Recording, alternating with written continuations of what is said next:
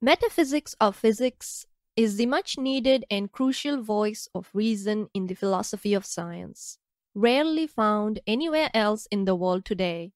We are equipped with the fundamental principles of a rational philosophy that gives us the edge, may make us misfits in the mainstream sciences, but also attracts rational minds to our community. With this show, we are fighting for a more rational world, mostly by looking through the lens of the philosophy of science. We raise awareness of issues within the philosophy of science and present alternative and rational approaches. We are your hosts and guides through the hallowed halls of the philosophy of science. Dwayne Davies, my husband, is the founder, primary content creator, and voice for Metaphysics of Physics. I am Ashna, and I help out however I can. You can find out more about us on the About page of the website. You can also find all the episodes, transcripts, subscription options, and more on the website at metaphysicsofphysics.com. Hello, welcome to episode 25 of the Metaphysics of Physics podcast. I am Dwayne Davies, your occasional host. Today, we are going to interview Warren Fahy, the author of the best-selling books Fragment and Pandemonium. Some of you may not know what these are. Well, Warren is going to tell us all about them in a little bit. They are science thrillers, something along the lines of Jurassic Park. You can probably gather by the fact that I am interviewing him about these books that I have read them and that I probably enjoy them. Yes, I have read them, and yes, I do enjoy them. Fragment and the sequel are amazingly interesting books with some extremely compelling biological theories. There are some truly terrifying nightmare creatures in both of them. They make the dinosaurs and monsters in other books seem tame. Dragons? T-Rexes? Pfft. The critters in these books, such as the spikers, are much, much deadlier and scarier. I also quite like the main cast of characters, but I cannot talk much about that without some spoilers. But two of them are biologists, and they may have some fascinating biological ideas, new and old. Highly recommended. But more than that, and as entertaining as the scary monsters are, you might also learn something reading these books. Now we have that out of the way, let's get back into things. Thank you for being here, Warren. Give us a brief introduction to Fragment and Pandemonium. Later questions will focus more on the science and the like. So maybe for now, focus more on the theme and plot. Perfect. All right. Well, Fragment and Pandemonium are science thrillers, somewhat in the vein of Michael Crichton books, which happen to be my favorite kind of thriller. I like to read a thriller and get something out of it, get some new information, learn something. So that was the kind of book I decided I wanted to write. And since I was a kid, I've been studying evolution ever since I dug a fossil out of the hills behind my grandparents' home when I was 8. And ever since then, I've been fascinated by evolution. So I decided to, mine that avenue for a thriller, since I hadn't really seen one ever deal with the concept of a completely separate evolution that was isolated and went off in a completely different direction, resulting in an entire ecosystem of almost alien creatures. And if you went back far enough, I figured you could actually make a very compelling world. And so Fragment and Pandemonium are just that. Fragment is the story of a fragment of an ancient supercontinent that had been isolated for 550 million years and was lost in the middle of the South Pacific Ocean, right in the middle of the Roaring Forties, which is a current that ships try to avoid. in their shipping routes. And I decided to put a reality TV show that's circumnavigating the world in the path of this island.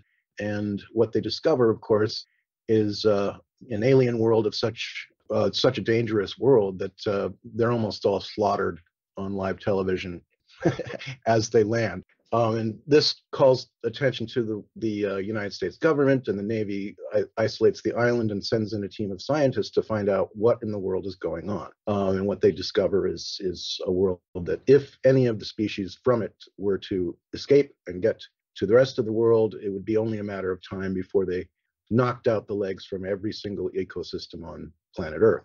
So that's the premise of Fragment. Pandemonium is the sequel, which has some of these survivors moving on to yet another ecosystem that has been isolated in a giant cave system under the Ural Mountains in a fictitious country. And within that cave system, the former Soviet Union has built a gigantic city from which to escape any possible pandemonium from any kind of worldwide nuclear conflagration. So then we discover an entirely different universe of creatures, an ecosystem that descended, instead of from the Cambrian era, like Fragment, descended from the Devonian, in which a molluscan ecosystem is chiefly mollusks instead of arthropods, like the Cambrian era descendants. And so we have once again, another menu of crazy, monstrous animals to deal with. So those are the two science-heavy books, and they incorporate a lot of different new theories and required a lot of interesting research. That fossil you dug up when you were 8, did you ever find out what it was? I did, in fact. It was just one leaf from a fern.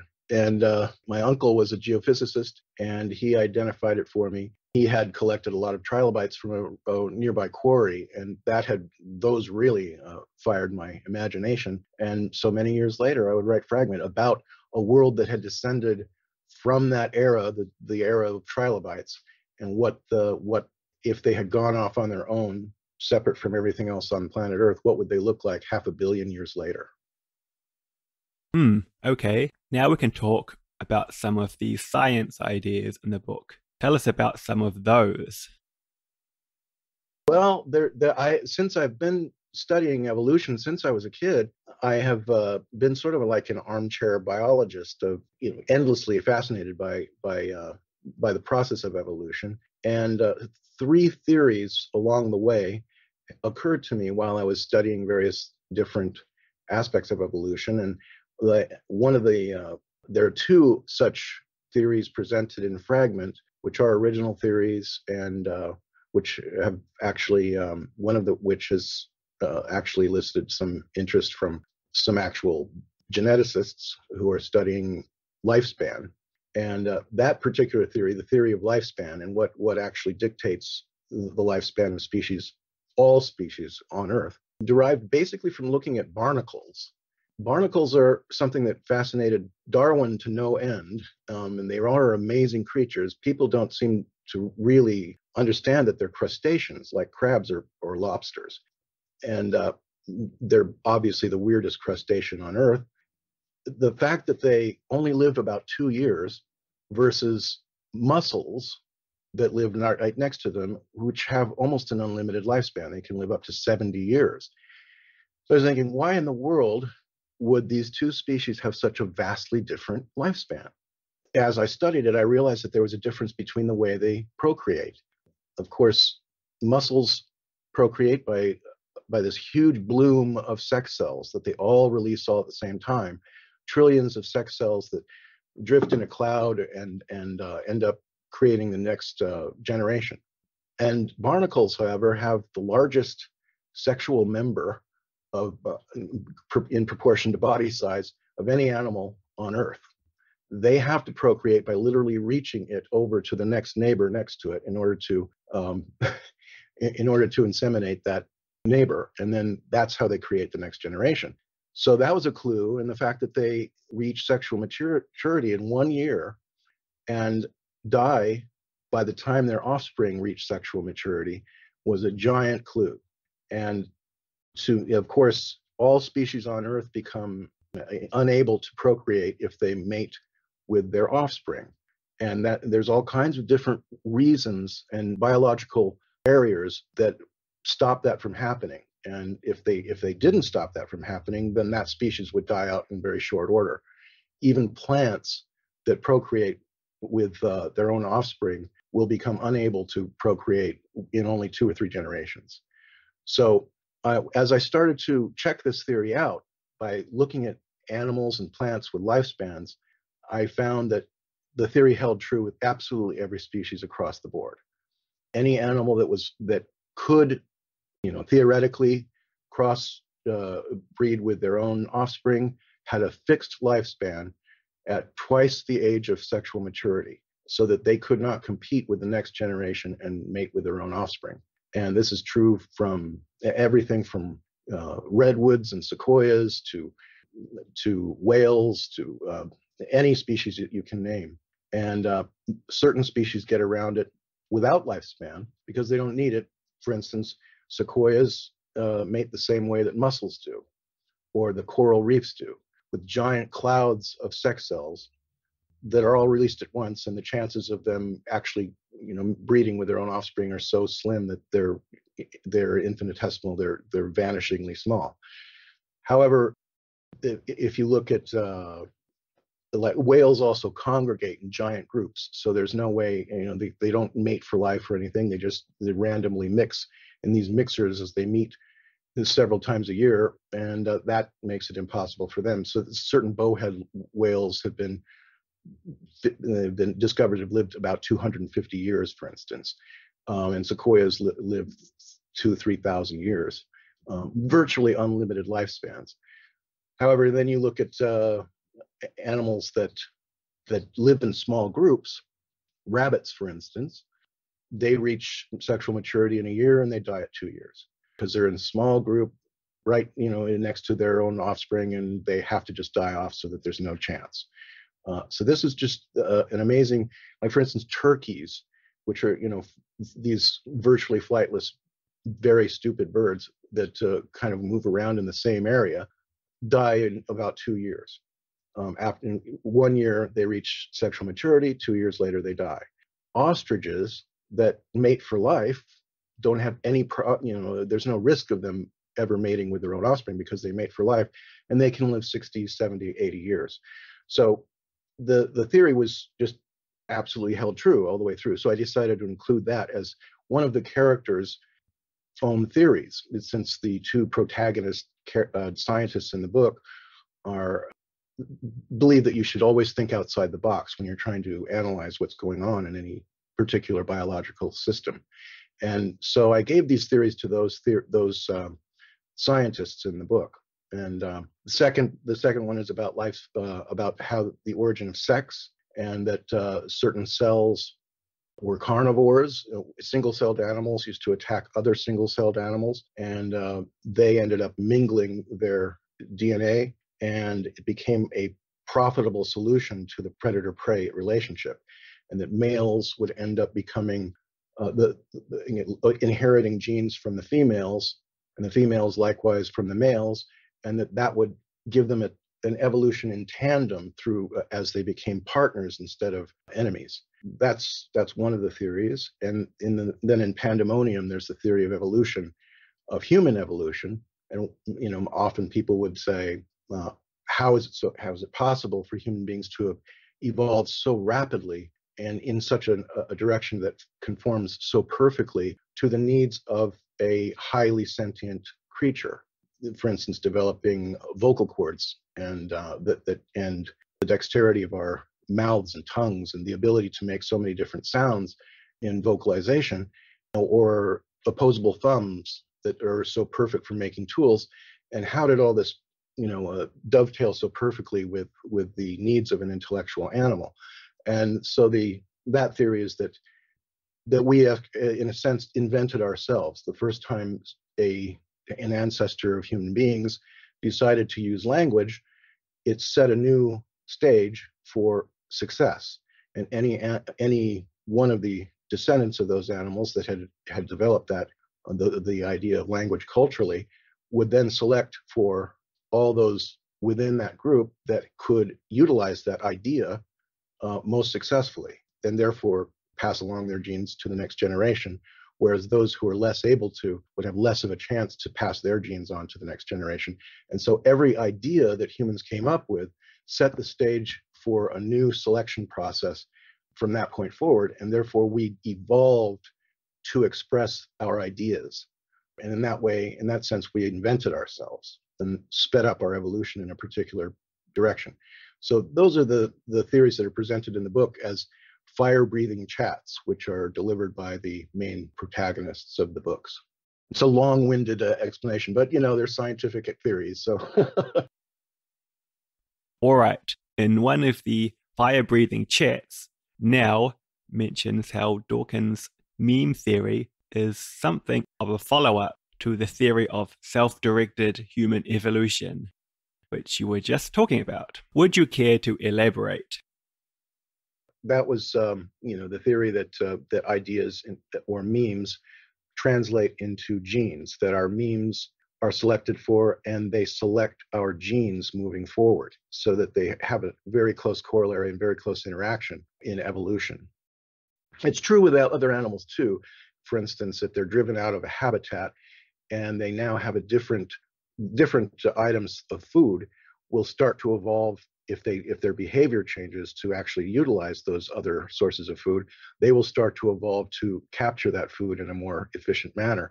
So ideas and behavior dictate evolution.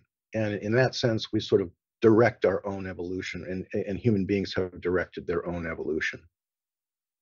In that same section, you mentioned the thing that distinguishes humans from the rest of the animal kingdom.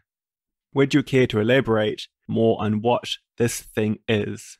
You kind of touched on it. I'll just sum it up in the sense that these two species are the only species that actually direct their own evolution by first coming up with an idea that they may not be completely capable of executing. For instance, the first time someone picked up a rock and said, look, we can make a tool, we can make a sharp edge if we smack these together. That creature may not have had very good opposable thumbs. He did have the idea, however, to make this. And from that point forward, all of the other members of his group, if they had better thumbs, would be more proficient at using that idea, and they would therefore be more successful mating and passing along their genes to the next generation. So the idea would end up selecting the next generation and the next generation and the next generation, and each one would have a better facility at using tools with hand-to-eye coordination, opposable thumbs, etc., and even brain centers that were needed for that activity would be selected for moving forward. So that we're kind of the only creature that created themselves with their own ideas, and that's the basic idea. Yeah, it adds a corollary to Dawkins' theory. Okay, you have touched on this one too. What inspired you to write Fragment and Pandemonium? What were some of your influences? Well, for Fragment, actually, there was one specific thing that gave me the idea for Fragment, and that was I was studying the discovery in Romania of a cave called the Movile Caves, and it was isolated for 5 million years, no contact with the surface whatsoever. And when researchers went down into this cave, which was about like the size of, say, a cathedral, and was covered with a lake that was covered with a thick mat of microbes, and had been completely cut off from sunlight. And yet in this cave existed 33 species that didn't exist anywhere else on the planet. And this was only after 5 million years of isolation. And so that idea occurred to me that, there are many lost world novels and, adventure stories where usually you have the world frozen in time, right? That's the original Arthur Conan Doyle lost world scenario where because these creatures have been isolated, they've been frozen in time. And now there's dinosaurs and, all kinds of primitive prehistoric creatures.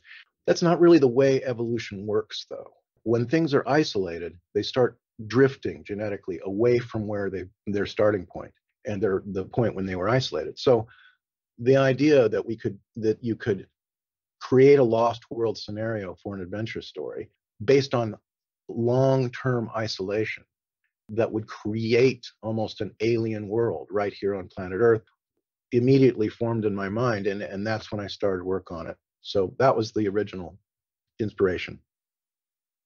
Yeah, I thought that was weird. That whole frozen time thing. I mean, I don't know why, anyone who understands evolution would think that. But Conan Doyle had all kinds of weird ideas, I guess. Yeah, and I think at the time that it was rather the idea of evolution was hadn't completely sunk in, and so people were finding they were looking for living fossils basically, and they were looking for throwbacks that were clues to evolution, but they weren't really thinking about the fact that isolation would actually create a genetic drift into a different direction, and that's we're much more sophisticated now than they were then. Yeah, this was back when they still believed Richard Owen's idea of dinosaurs being slow, swamp-dwelling critters. There were a lot of mistaken ideas at that time. It was also new, but now it was time for an update on that idea. And so I decided to go all the way back to the Cambrian explosion and say, wow, look at the species from this time, and imagine if they had just continued in an unbroken line from that point, isolated from all the rest of the world that had gone through so many environmental upheavals that they kept getting thinned out by extinction events. But this particular fragment of a supercontinent that continued to dwindle down to the almost like a 2-mile wide radius had been an unbroken part of the world where that evolutionary progress continued and was never interrupted. So that's the basis of how Hender's Island came to exist. Tell us about any real-world islands or caves where some unusual wildlife has been found. Oh yeah. Oh well. There's terrific ones. Actually, about a couple of months after Fragment came out, a team of scientists from the Smithsonian Institute visited Papua New Guinea, and they explored the Basavi crater, which is almost the same exact size of Hender's Island. And it at the bottom of this volcanic crater, which had been the life inside this crater had been isolated for millions of years, and they found kangaroos that live in trees, and frogs with fangs, and rats the size of dogs. Just an entirely different ecosystem was dwelling at the bottom of this crater, and it was absolutely stunning to them. They explained it. This is like as if there was an island in the middle of nowhere, isolated for millions of years, and everything inside it had drifted in its own direction. So that happened 2 months after Fragment came out, and I was pretty amazed by that. But obviously, Australia, New Zealand, Madagascar, the Seychelles, these are all places where that are known for their distinct species, and very interesting throwbacks. And of course, on Australia, we have everything proceeded from marsupials, and there were the age of mammals never arrived there. So those are great obvious examples. But I think my favorite probably is Socotra Island, where the tree species on that island, and there's almost everything on the island looks like it came from an alien planet. The tree species were a big inspiration for the tree quote unquote species that are on the island of Henders. And there are caves too. I mean, for instance, there was a cave discovered in the Sequoia National Park where all of them, again, cave species almost always have completely distinct species that are nowhere else to be found. And this cave system was no different. But some of the species inside the cave evolved to live in only one room of the cave. So that's how specialized these creatures had become, just because they were isolated inside this cave. Okay. What are some of the weirdest real-life species, extinct or extant? Which ones might you like to talk about now? I guess you've covered some of them, but there are, of course, lots of others you have not covered. Yeah, certainly. Of course, stomatopods or mantis shrimp feature in the book quite a bit. Those are some of the most extraordinary creatures. If there was probably ever going to be a creature that replaced us on planet Earth, I like to think the mantis shrimp would be that creature. You know, we have 3 color receptors. Mantis shrimp have 12, so they see millions of colors we can't see. They have a punch with their some of their 4 legs, which can shatter bulletproof glass. They have incredible sight acuity. Their eyes have 3 different pupils in each eye, so they see more than stereophonic, than stereo vision with each eye. And so that enables them to track fast-moving prey and strike it as it's moving past much more efficiently than any other animal on Earth. And they have a nervous system which is extremely advanced, so they're amazing. If you know, octopus have arguably 9 brains, 8 for each of their arms. One of my favorite animals are tree hoppers, and just because they're the most insane shapes and sizes and colors. Tiny little insects which jump around on plants and trees, which are almost everywhere in every backyard, but there's literally tens of thousands of species all around the world, mostly overlooked because of their size, but they are incredible. There's an infinite number, as you can see on my website. I'm always posting about a new species on my Facebook page every day, just to show the vast variety of amazing creatures that are out there, some of which I did not find out about until after designing the creatures on Hender's Island and in Pandemonium, because an entire fictitious ecosystem is in both books. And like I, for instance, designed a creature. Mostly I was trying to come up with creatures that locomoted in a completely alien way. And some of the creatures, like Hender's rats and spiders, locomote with a tail that springs and lunges them forward through the trees. And I thought, okay, that's going to be something completely new. Turns out springtails have been around forever, and they do exactly the same thing. So also, of course, the idea of the discants, which roll, you know, that's the way they locomote. I thought I'd never find anything like that. But there are spiders that I found out after the book came out that do, in fact, turn on their sides and roll down sand dunes in the Sahara Desert.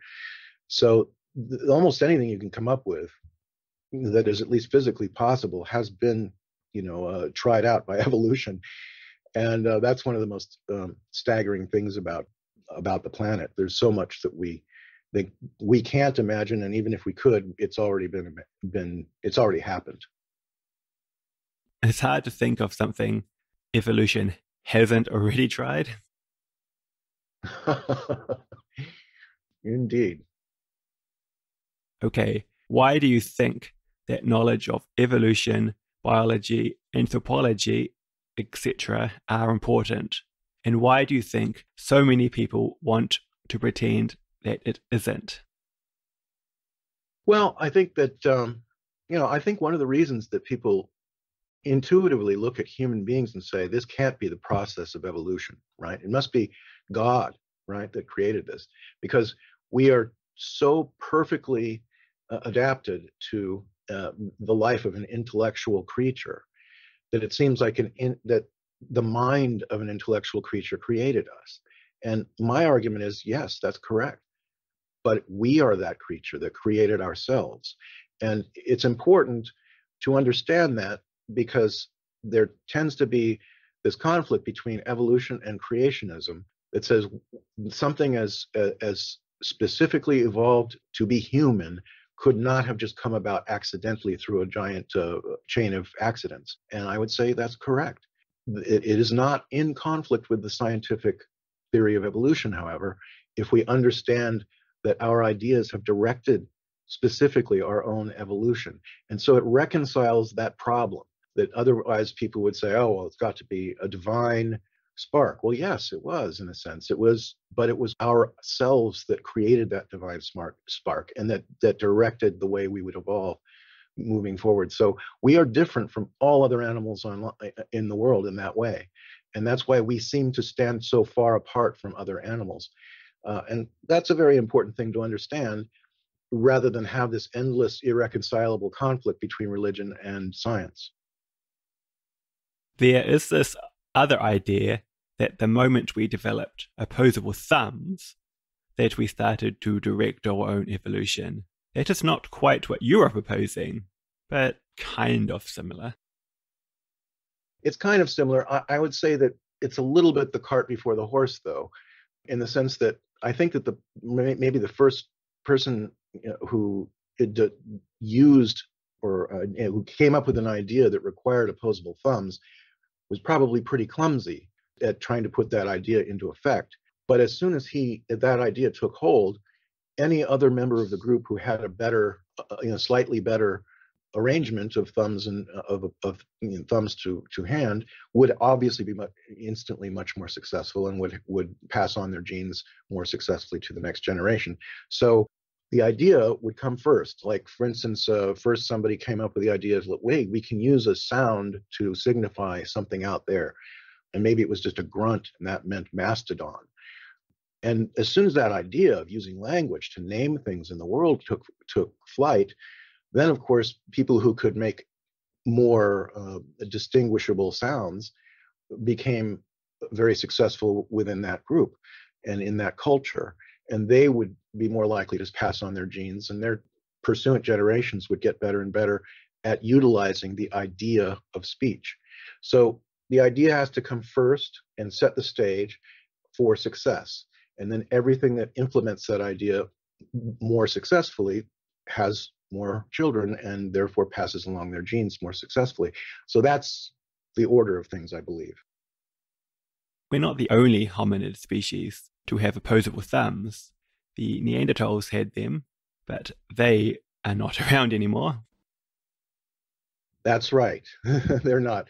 And at one time, there were at least like 5 or 6 different kinds of human, you might say, on planet Earth. The Neanderthals, the Denisovans, the Homo erectus, the hobbits, as they're called, on the island of Flores, and Homo sapiens all coexisted at one time on planet Earth. So it was the most successful species of those, us, that ended up getting through the bottleneck and surviving today. I wondered how long it would take for someone to mention Jurassic Park. By the way, I think your books are a lot scarier than Jurassic Park. A lot of people tell me that. Yeah, well, it was meant to be, but of course I couldn't possibly have written the book without the great Michael Crichton, the blazing the trail. There's an interesting little story, kind of a bittersweet story. When I first submitted the novel to publishing houses, the HarperCollins in England, there was a big bidding war at the London Book Fair, and HarperCollins won the war. And I went to London to meet my editors, and they said, "How did you do it? We get 2,500 wannabe Michael Crichton novels every single year, and all of them are terrible. And how did you do this?" And I said, I gave credit where it's due. Crichton was a great example. And then a woman came up to me at this party and said, she had tears in her eyes. She said, "We're so privileged to publish your novel, and thank you very much for going with HarperCollins." And, "Oh, well, that's my honor. Thank you." And she left. And then they told me, "That's Michael Crichton's editor right there." Then after the party, some people rushed up to us and said, "We have terrible news. Michael Crichton just died." And that's why his editor had tears in her eyes. So it was a real shock, and I had hoped to meet him, really, and that was as close as I came. So, how many times did you read Jurassic Park when you were younger? I was pretty dinosaur crazy or something when I was a kid. I read that book like 11 times or something insane like that. Well, I read very slowly, and I read a book once, and I just absorb it completely.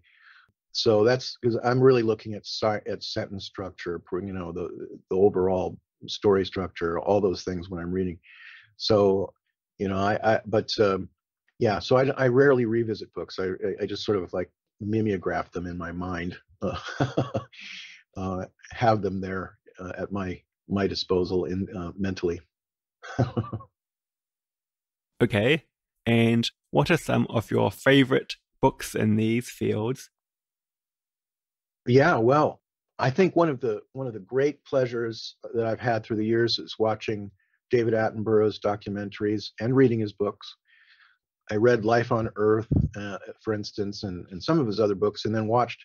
I actually got a video DVD player that plays United Kingdom region DVDs, just so I could watch the unabridged version of Life on Earth, which is about 10 times larger than the one that was available in the United States. And it goes through the entire evolution of life using living examples that still represent each stage of life's evolution. So those are great. Carl Sagan's books are great popularizers of science that are great for people who are just starting to look into these things. Obviously, there's lots of textbooks, but they're very dry. I did study biology in college, and those were very useful, but I wouldn't be able to name the author or the titles off the top of my head. They're just very dry text type books. But those are terrific. I also am very fascinated by the Ediacara, which were a very mysterious group of animals that existed before the Cambrian explosion. And there are theories that they all died off completely and were replaced by the next generation of animals. And there was a book called The Garden of Ediacara by Mark McMenamin, which was very fascinating. I really enjoyed that. And so, those are great starting points. And Crichton, of course, as well. You can learn a lot from Crichton's books. So those and documentaries and dinosaur books are always fun. So yeah, a lot of those. I have been reading a lot of Donald Passero myself lately. Have you read any of his books? No, but I loved the books by Stephen Jay Gould. Wonderful Life, The Burgess Shale and the Nature of History is a terrific book, and The Origin of Species is a terrific book. So, but Stephen Jay Gould is a really exciting writer, and it's really fun to look at some of his theories. I can read a couple quotes to you from Stephen Jay Gould's Wonderful Life that you can see some inspiration for Fragment in, if you'd like. Oh, yes, please. Okay, here's one. Alter any event ever so slightly and without apparent importance at the time, and evolution cascades into a radically different channel. That's from Wonderful Life, The Burgess Shale and the Nature of History by Stephen Jay Gould. Here's another. Some 15 to 20 Burgess species cannot be allied with any known group and should probably be classified as separate phyla. Magnify some of them beyond the few centimeters of their actual size, and you're on the set of a science fiction film. Here's another. I'll give you one more. If Ediacara survivors had been able to evolve internal complexity later on, then the pathways from this radically different starting point would have produced a world worthy of science fiction at its best. That's another quote from that same book. So yes, those were inspirational. I don't think I've read that one yet. Fragment has a whole bunch of crazy and fantastic arthropods, and Pandemonium has a lot of weird mollusks. Did you choose these phyla because they are so diverse and amazing, or because they are personal favorites of yours, or what? I guess a bit of both, really. Yeah, oh, absolutely both. And also because they both emerged long enough ago for them to have had plenty of time to evolve in a lot of even weirder directions. If something that was too recent would be, difficult to account for, very imaginative evolutionary adaptations. So to go all the way back to when cephalopods first appeared, and then sort of had an entire dynasty where they took over the world, just like arthropods had before them in the Cambrian era. And those are long enough times away, like 550 million years for arthropods And for cephalopods, even though they were around during the Cambrian, they didn't really take off until the age of ammonites, that filled the seas with these giant nautilus-like shells, and created all kinds of different kinds of species had blossomed during that age. And that was about 300 million years ago. So that was enough time for them to adapt to these isolated ecosystems on, for instance, Hender's Island, or in Pandemonium, the cave system under the Ural Mountains. So that was, and of course, yeah, there's enough variation of those species to have all kinds of stuff to choose from for creating amazing animals. What are some of the most controversial biological ideas which you were interested in? Of course, genetics is the whole future frontier that is the most interesting, unquestionably. But the thing I'm most interested in is the fairly new emerging science regarding epigenetics, which really challenges a lot of our concepts of evolution. And epigenetics is, there's a big debate historically in biology between the Lamarckians and the Darwinians. And Lamarck believed, for instance, that the reason that giraffes developed long necks was because they kept reaching up higher into the trees to get leaves to eat, and because they kept straining their necks upward, their children inherited longer necks.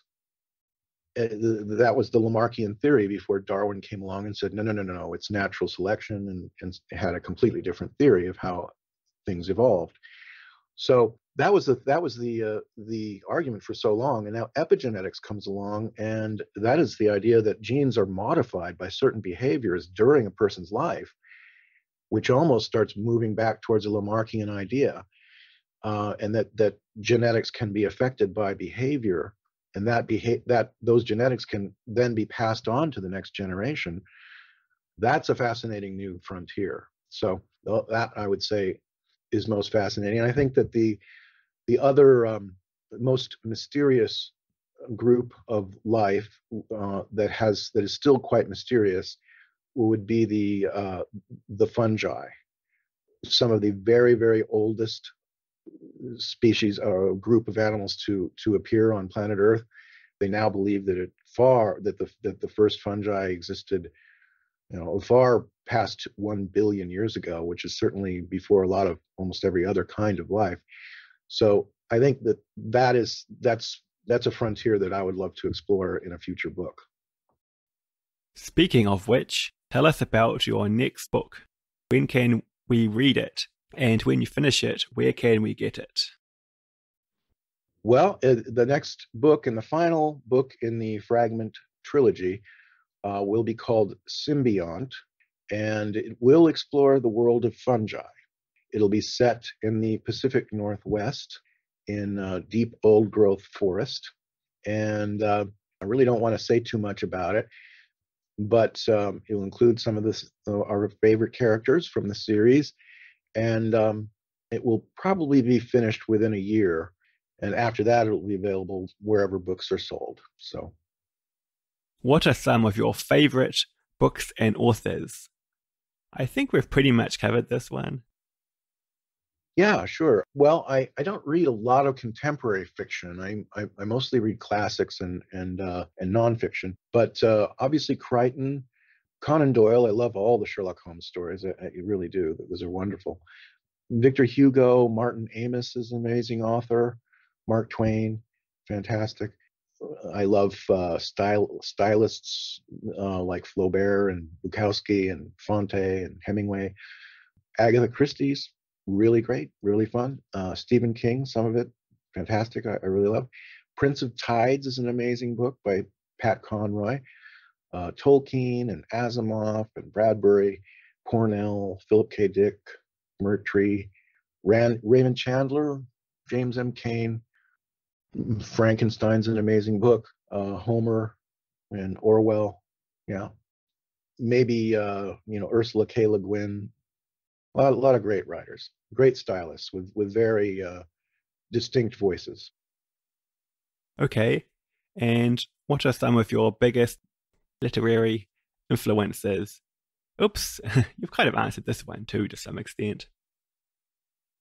Well, yeah, I mean, probably all the books that you read add to the stew of your own style and your own influences. And I would say all of those certainly have added something along the way. And then from that, you develop your own style. So, yeah, all those books would have been all good soil from which to grow a distinct voice of your own.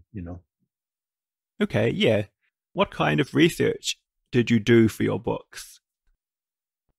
Oh, lots and lots and lots of research. That as soon as I knew I was going to write this book in a modern setting, it was obviously important to get the state of the art science right. And it's a big challenge because you're developing an entire ecosystem, not from whole cloth, but one that doesn't exist.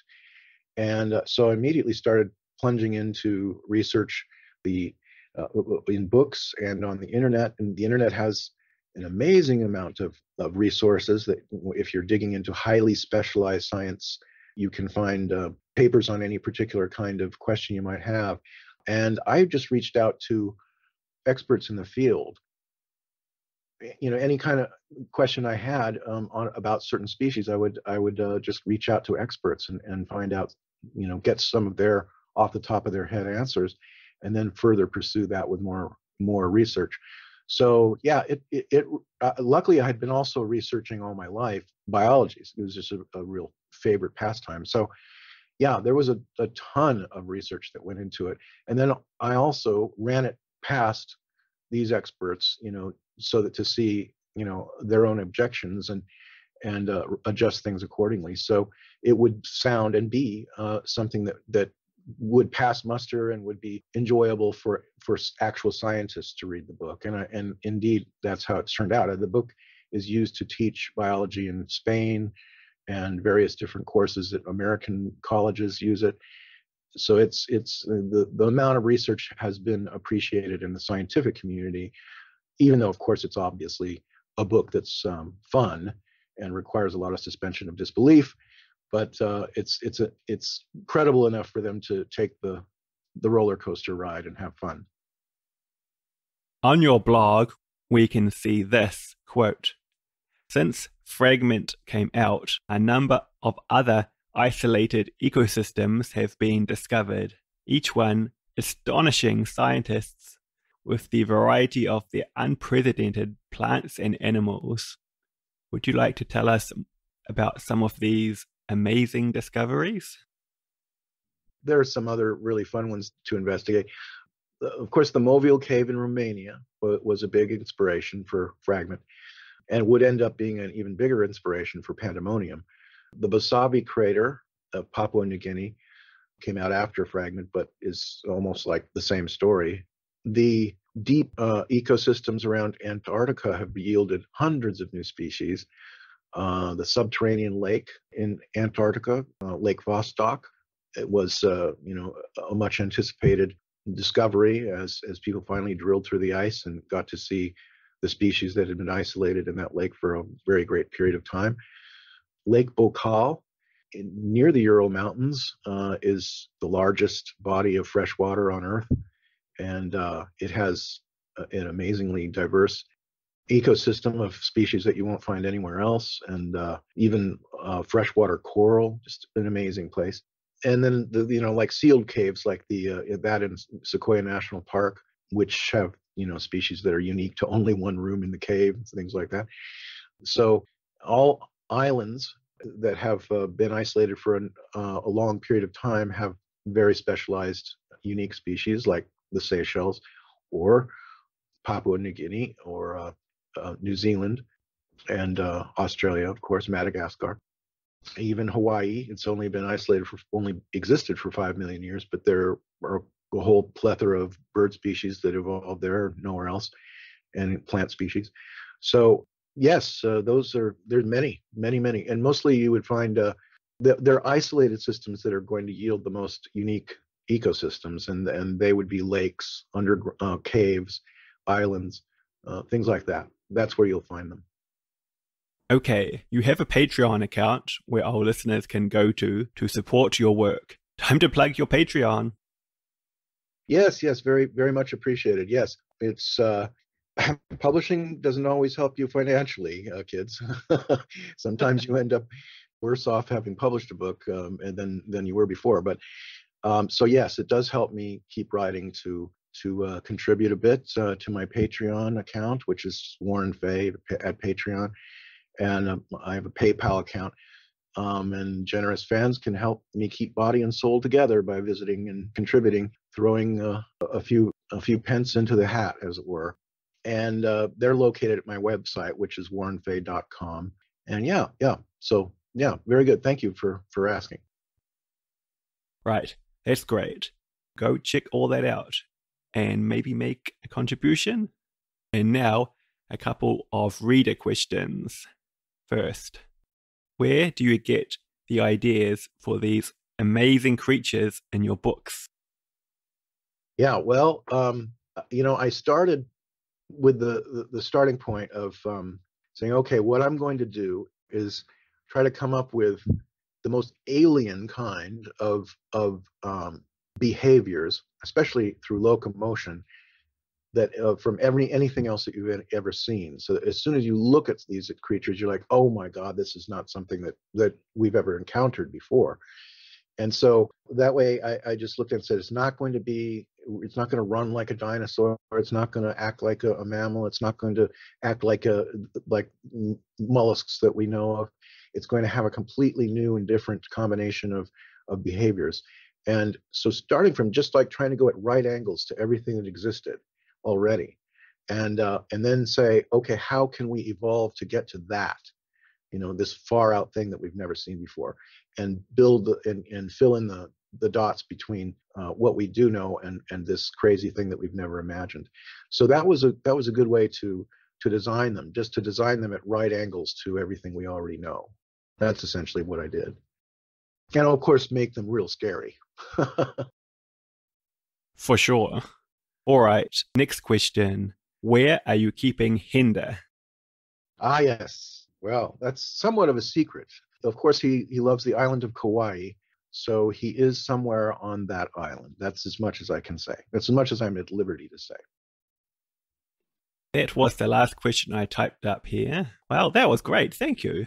Was there anything else you wanted to comment on? No, it's been a lot of fun and a lot of fun talking, Dwayne, and going through all of this background for my books.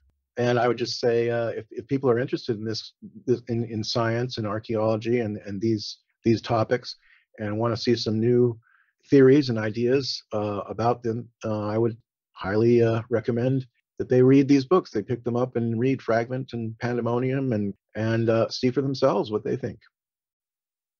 Yeah, I have read them both, of course, and they are highly, highly enjoyable. Well, thank you so much. It's been very enjoyable. Yeah, I've really enjoyed talking about all this stuff with you. Maybe we can do this again sometime. Yeah, that would be a lot of fun. That would be a lot of fun. And as I'm doing research into what I consider to be the most mysterious group of life on Earth, the fungi, as I get into more of the research and the writing of Symbiont, it'll be interesting to tease some of the research going on there. I don't know that much about fungi at this point, but cephalopods and monotremes are among my favorites, personally. Oh, monotremes, absolutely. Wow. Well, what? Yeah. I mean, that's just it. It's so great to find these sort of interstitial species that, once again, hail from isolated ecosystems like Australia. Yeah, fascinating stuff. I keep discovering almost every week another group of animals that is my favorite obsession of the day. And there's just so many. It's hard to just rattle them off the top of my head which ones are most interesting to me. But yeah, definitely monotremes and arthropods, and Ediacara is something that it's just a mystery that I'm constantly coming back to, because some of the most mysterious fossils are discovered from time to time that are from the Ediacaran period of time before the Cambrian explosion. And the theories keep going back and forth about where they came from. There was some particular region in the middle of the desert of South Africa where they found a canyon and fossils that were embedded in this canyon that seemed to be tiny little toadstools or flower-like fossils. And they're from the Ediacaran era. And they have absolutely no idea what they are. Are they fungus? Are they plants? Are they animals? Or, they have no clue what they were, but there was like a whole sort of forest of them, and that was just recently discovered, and they don't know what the hell they're looking at. So that's the most, that's most intriguing to me, just probably because it's completely impenetrable at this point in time. But hopefully they'll continue to discover more sites of that most extraordinarily rare epoch of life on Earth. Oh, wow. So what are some of your favorite cephalopods?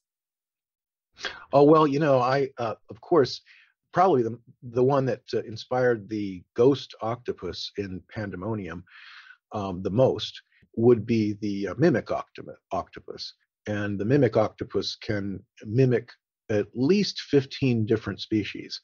So it can swim through the water looking just like a lionfish. It can extend its tentacles to look like a sea snake. And it goes on and on. They can actually look like mantis shrimp if they bury themselves and they squeeze the shape of their head to look just like mantis shrimp. So they disguise themselves in one thing after another. And not only that, but they actually dropped a jar with a handle down into the water where many mimic octopus lived, and they actually started mimicking those jars. So it's not like they just are driven by an instinct. They actually can see something and then duplicate what they're looking at.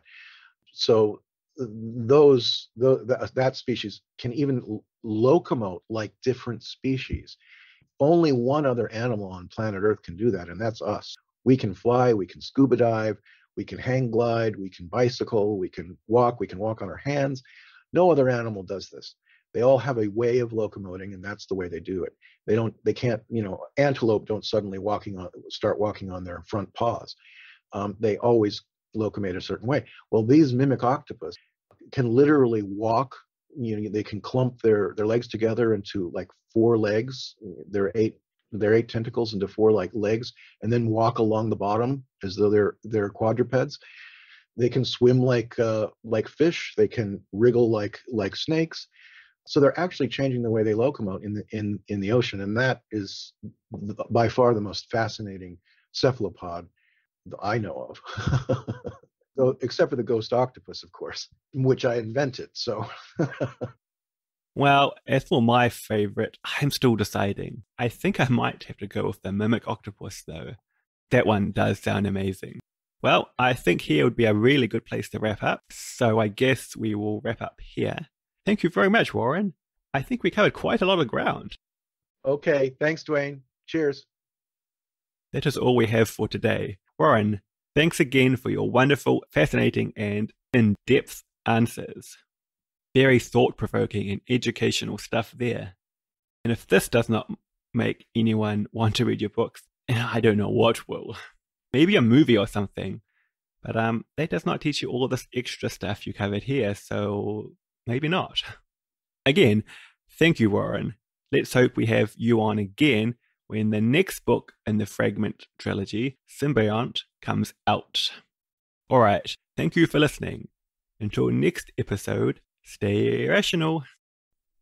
If you find value in these podcasts and would like to support us while getting access to bonus content, please consider becoming a patron. You can do so easily by visiting the patrons page on the website, link provided in the show notes. Thanks to all those who are already patrons of the show.